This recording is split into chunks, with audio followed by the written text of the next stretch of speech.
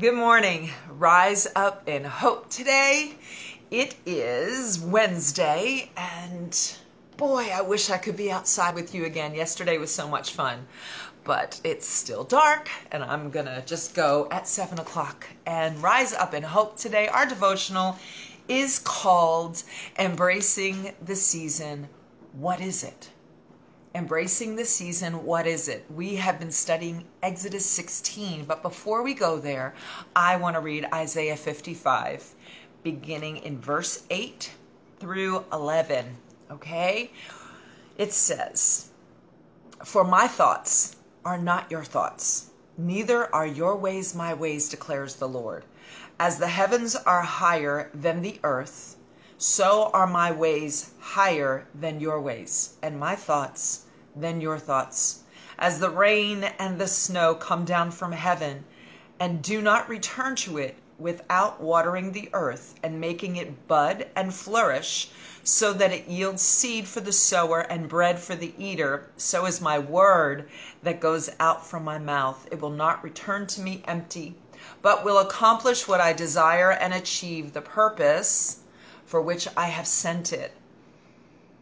There are seasons that God sends to us that have purpose that we don't actually want to receive, and we would easily say return to sender. Not that one. Anything but that. I mean, we've all been through times, and I think we all can safely say that if we could turn around the last 8 months, we would definitely have returned it to the very place where it was birthed and give it back, but we don't have that liberty.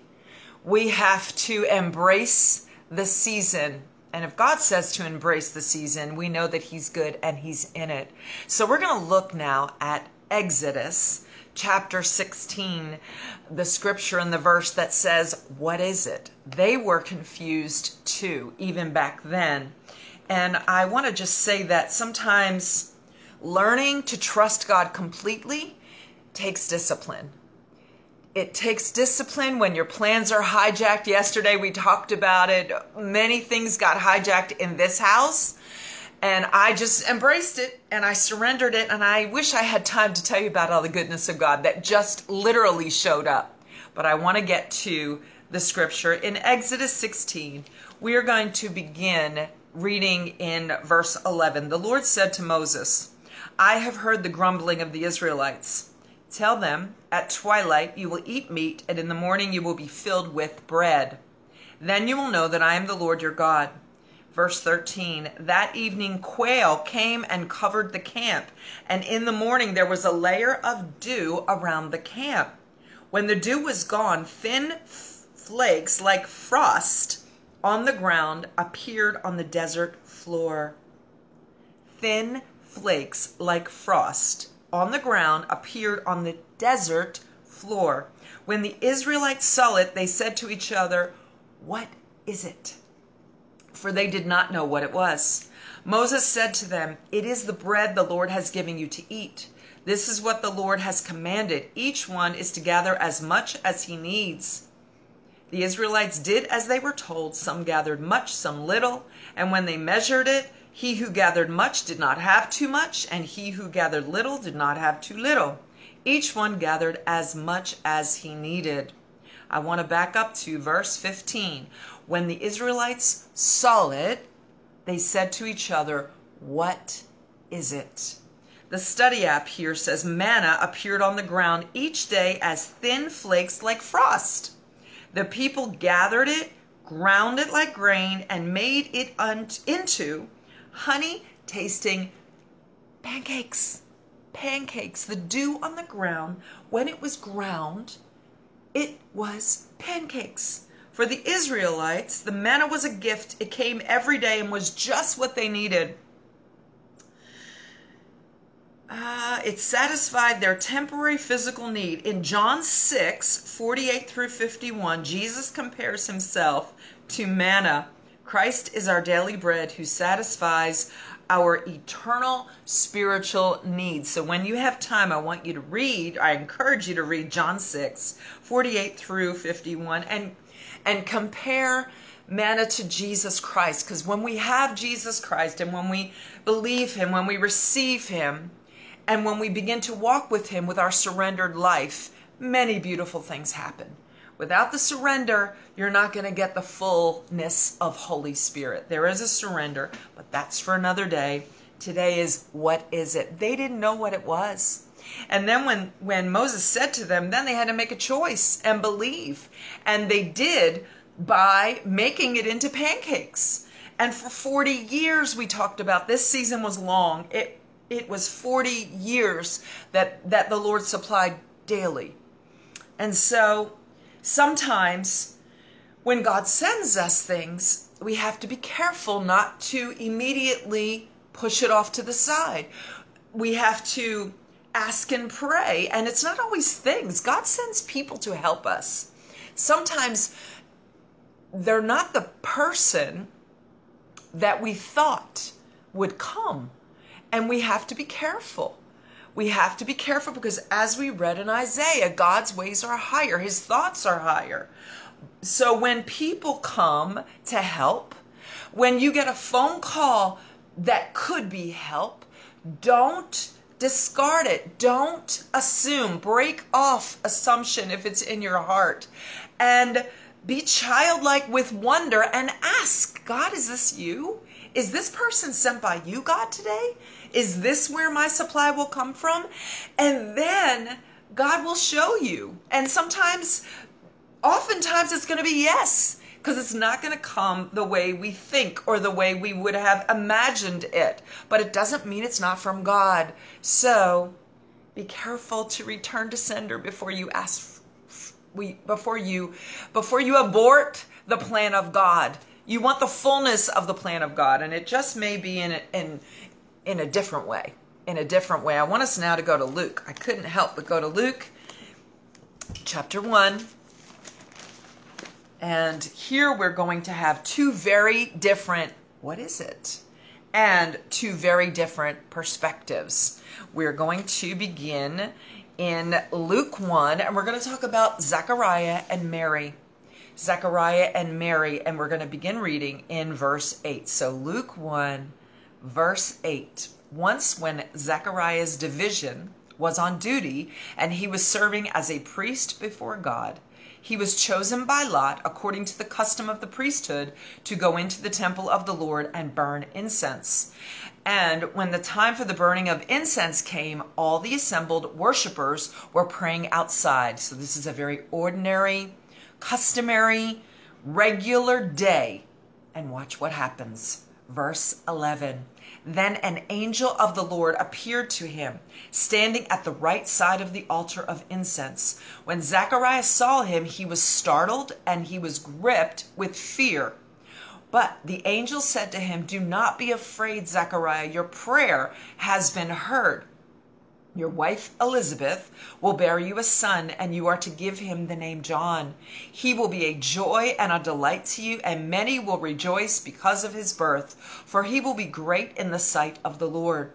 He is never to take wine or other fermented drinks, and he will be filled with the Holy Spirit even from birth. Many of the people of Israel will he bring back to the Lord their God, and he will go on before the Lord in the spirit and the power of Elijah, to turn the hearts of the fathers to their children, and the disobedient to the wisdom of the righteous, to make ready a people prepared for the Lord."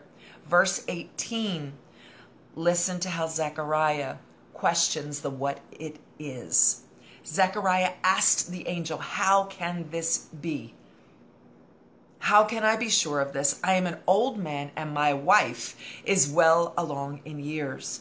The angel answered, "I am Gabriel. I stand in the presence of God, and I have been sent to speak to you and to tell you this good news. And now you will be silent and not be able to speak until the day this happens, because you did not believe my words, which will come true at their proper time." So Zechariah questioned, and he needed more evidence. And we often question and need more evidence. And God silenced him for 9 months because of that. And now I want to read on. It says, "Meanwhile, the people were waiting for Zechariah and wondering why he stayed so long at the temple. When he came out, he could not speak to them. They realized he had seen a vision in the temple, for he kept making signs to them, but remained unable to speak."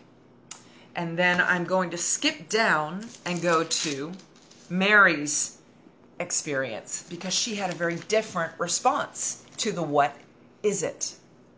It says here, "In the 6th month, God sent the angel Gabriel," it seems like Gabriel's very busy here, "to Nazareth, a town in Galilee, to a virgin pledged to be married to a man named Joseph, a descendant of David.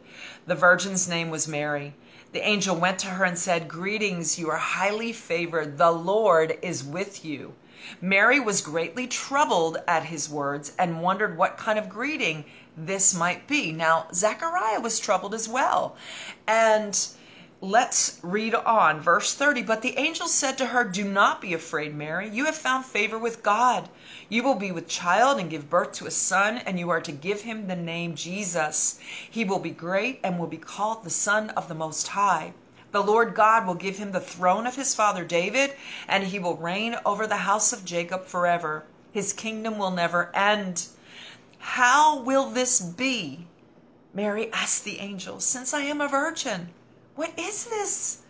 The angel answered, 'The Holy Spirit will come upon you, and the power of the Most High will overshadow you. So the Holy One to be born will be called the Son of God.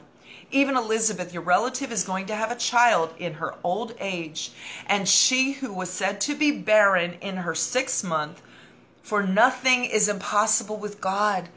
And Mary's response is the response that I want to have. "I am the Lord's servant," Mary answered.